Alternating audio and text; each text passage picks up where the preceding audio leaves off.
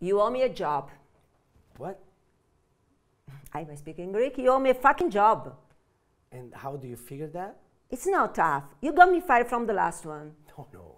You got yourself fired when you decided to steal from our room under the guise of diligent service. Goodbye.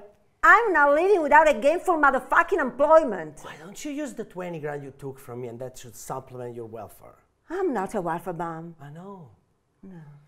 There's a million other places you could probably work. No, right before the season. All stuffed up? Huh. What are you talking about? My daughter got an interview under 3 minutes. I doubt she's got a rap shit like mine. Boy, you say it with such a pride, don't you? Listen, Martin, wouldn't you agree that it's always a good idea to keep friends close and enemies closer? Yes. Listen, Ruth, you told your uncles to kill me. Do you remember that? Yes, I do. You're here, aren't you? That's right, I am. Isn't it better having someone working under you who knows all your dirty little deeds? I mean, if I were in your shoes, I'd sure as shit, rather having someone like me nearby instead of running my mouth to every Tom, Dick, and Harry about the 8 million casual women in.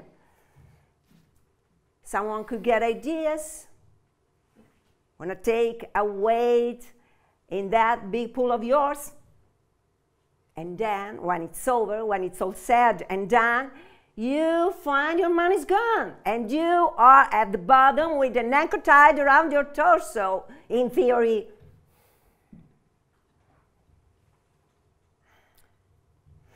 Take this. What, why? Just do it. Okay, good. Good what? You, Ruth Langmore, just committed an overt act. What the fuck is that? Do you see that camera? Huh? Yeah, that sees you. So that you just took my money. So if I ever get arrested for anything about this money, you're an accomplice. Simply put this way. If I ever go to prison, you come with me. Does that mean that I'm hired?